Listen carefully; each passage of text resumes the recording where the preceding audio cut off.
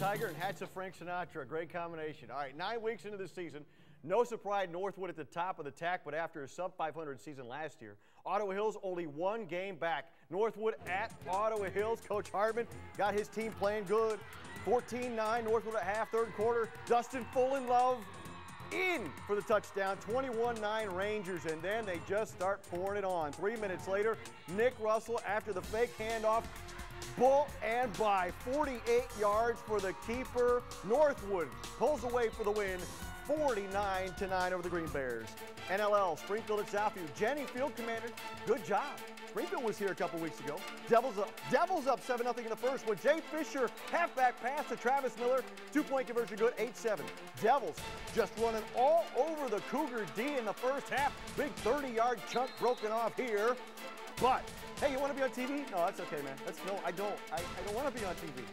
Austin Valdez does when he finds J.Q. Bowers.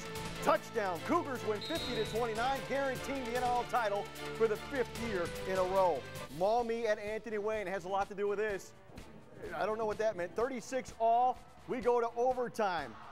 In OT, Generals with a chance to win in regulation, actually. 30-yard field goal, no good. So now we go to overtime. First possession, Anthony Wayne's, Anthony Dulé, touchdown. Maumee got to respond to keep the game going. Brandon Phoenix does just that, tied up at 43. Second OT, Jake Schneider picked off by Josh Schwer. Coach John Bowles livid. So that ball's on the ground. Refs say no. Very next play, Aaron Dulé for the win. I know what it was for, the Battle of Taco Bell and Conant. That's what we used to play for, but this year the Generals win it 49-43 in double OT. Moving on, Perrysburg at Bowling Green. First quarter, 1st and 10 on the 42. Mark Dellis bowling over a Bobcat right there, scampers into the end zone. They missed a 2-point conversion, 6-0, Jackets on top. 4 minutes and 30 seconds left in the first quarter. BG still trailing by 6. Andrew Dennis tipped by Nick Munger to Michael Sears, makes the catch.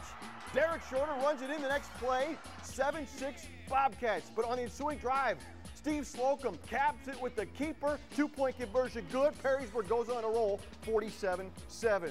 Napoleon at Northview. Jump around. Third play from scrimmage, Skylar Anderson. Look at, stays on his feet somehow, puts the hand down. That's a hand play, 53 yards, 7-0 Wildcats on top. Second quarter we go, same score. As Anderson celebrates, Bryant Schlade for Napoleon. Oh, taking some shots, but he still keeps running. 20 yards in midfield. Northview's Austin King, though, gonna stop that drive with the interception. Napoleon, however, shuts out the catch, 38-0.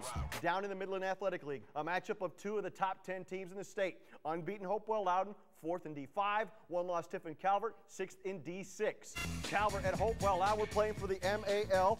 Tied at 14 at half. Hopewell-Loudon's Logan Kearney finds his way down, 28 yards to the 2. Then Tyler Tyree keeps it for the diving touchdown. He got banged up a little bit last week, looking good this week. Calvert just couldn't get the ball going because of plays like this. Hopewell-Loudon's Richie Fox with a big sack on Nathan Richler. Then Richler going back. This time it's not Fox. How about Brock Hill? Adding insult to injury, James Roush would take down Richler again. Hopewell smothering defense leads them to a 28-14 win. I did what we needed to do, against a really good football team.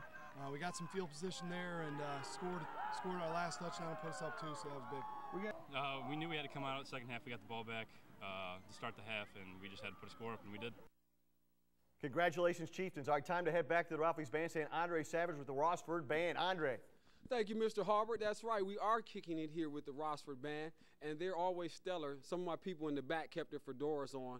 I got a guy here in a beret. We're going to talk to him in a moment. I have business to do, though. Back to football. Let's go. Here we go. North Baltimore at Lakota. That's right. Indian mascot. We're chopping. We're ready. Time for football. Here we go. Quarterback Jordan Watson looking, and he hits Brandon Solly. What does Solly do? He thinks he has a touchdown, but not quite. He's down on the 1 as it was ruled, but that would set up a touchdown for this man. Dalton Ishmael. Yes, score that. Moving on now. The Raiders would respond. Let's watch this work from our man Chris Robbins. Look at this, people. Wheeling, dealing, off the edge. Bounce. Yes, and he sees the corner and gets that. 30-yard touchdown run.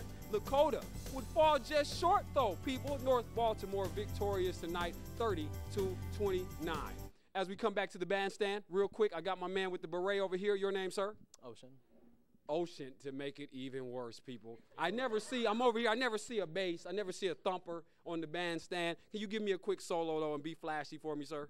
I guess.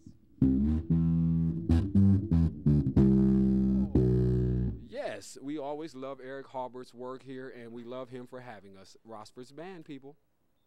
Ocean. That's awesome. That's a great, you'll never forget that name. All right, we're at halftime here on the Frenzy. When we come back, we hit the BBC, and we're going to head back to the Ralphie's Bandstand before the break.